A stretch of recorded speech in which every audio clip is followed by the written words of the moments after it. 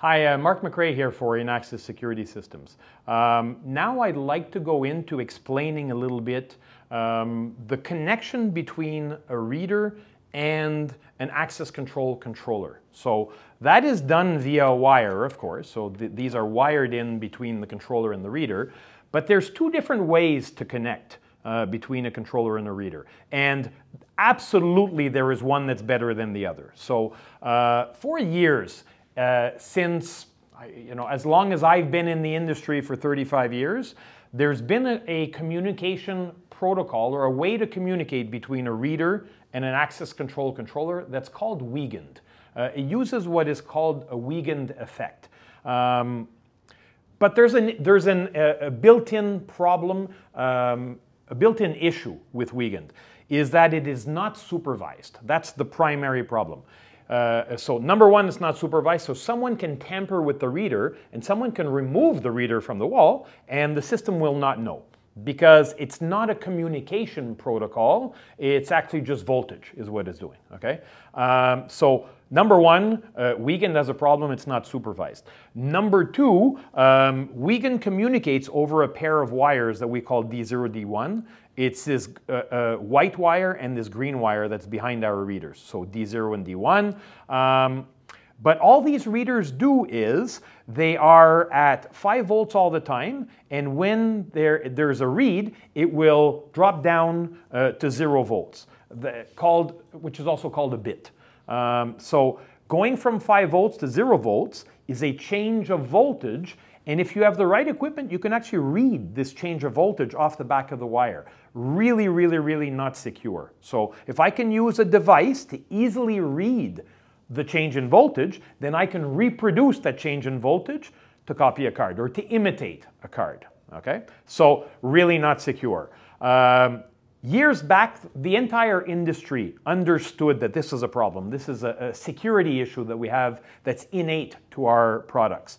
And a group of companies created a new standard called OSDP, Open Supervised Device Protocol, OSDP.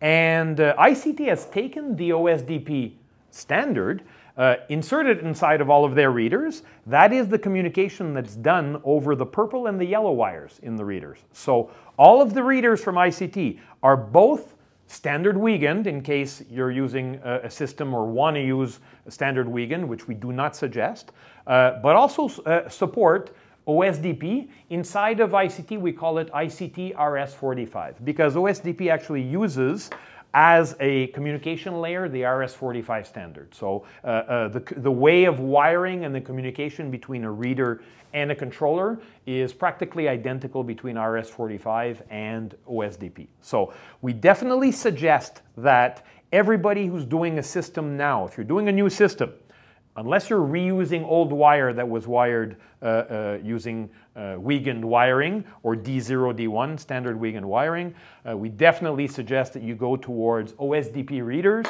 and OSD communication protocol. That way, you can have an end-to-end encryption from your card by using DeskFire or DeskFire EV1 or EV2 cards onto the readers, so it is encrypted between the card and the reader, and then between the reader and the controller, if it's OSDP / ICT 485, then there's an encryption and a supervision between the reader and the controller. And with ICT, we add another layer of encryption between the controller and the software. We encrypt the communication between the controller and the software. So with ICT, it is end-to-end encryption from the card all the way to the keyboard where the operator is using the system. Hopefully that was clear. If you can, we would like you to like and subscribe to our video. We're trying to build a community of information for technicians, for installers, for end users to better understand the security industry. So if you can like and subscribe, we would really appreciate it. Thank you.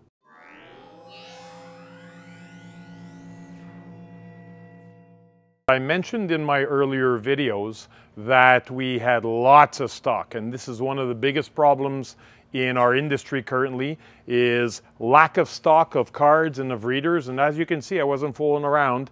These are all just simply key tags.